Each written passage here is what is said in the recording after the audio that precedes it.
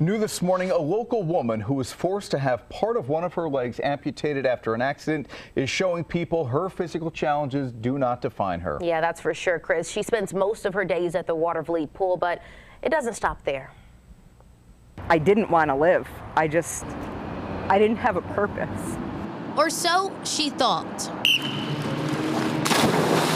That's Chele Teabout flailing there in the water.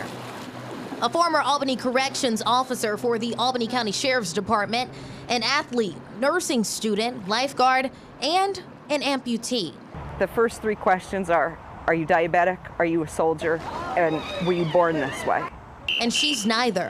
Her life just one day changed. It happened on her job as a corrections officer in 1997 when a food cart weighing more than 500 pounds hit her. And it actually rolled up over the back of my boot, and it pinched, unbeknownst to us at the time, pinched the nerves between the bones in my ankle. Trying to save her leg.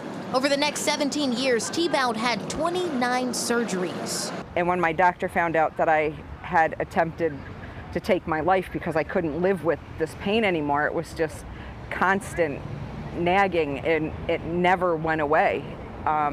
He said it was time. When I tried to kill myself, the doctor sat with me on the bed and he said, look, I need to take your blood. So I let him, and he came back and he said, we need to do it again. And he did it again, and he said, look, you need to find your purpose. He said, because I've done the same blood tests 3 times. You should be dead, but you're not. There's some reason for you to be here, and you have to find that purpose.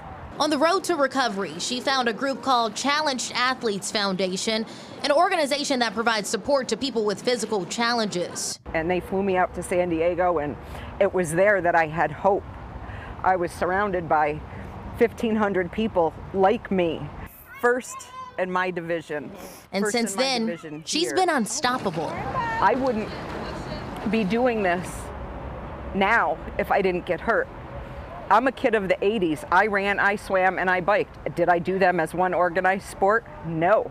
I've done 14 triathlons since losing my leg. It's just a different path. The path she's fulfilling her purpose on. All right, Chele! 25 years post-accident, Chele's got a new leg, a new life, and a new attitude towards herself. Good job, kid. I can hear my uncle. Good job, kiddo. You made us proud.